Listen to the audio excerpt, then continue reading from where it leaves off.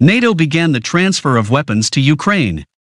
Tonight it became known that the NATO countries began the transfer of various types of weapons to the territory of Ukraine. At the moment, it is known that a military convoy crossed the border, which brought anti-tank missiles and missile systems, man-portable air defense systems, small arms, ammunition, etc. to Ukraine.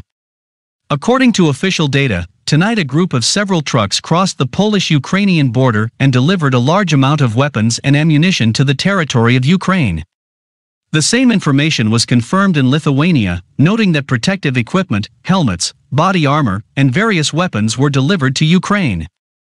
Despite the fact that the Russian side has not made any official statements in this regard, at the moment the actions of the NATO countries should be regarded as an attempt to resist Russia. However, according to analysts, the situation can even be qualified as an attempt at aggression.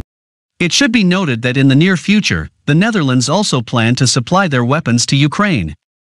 We are talking about 400 anti-aircraft missile systems.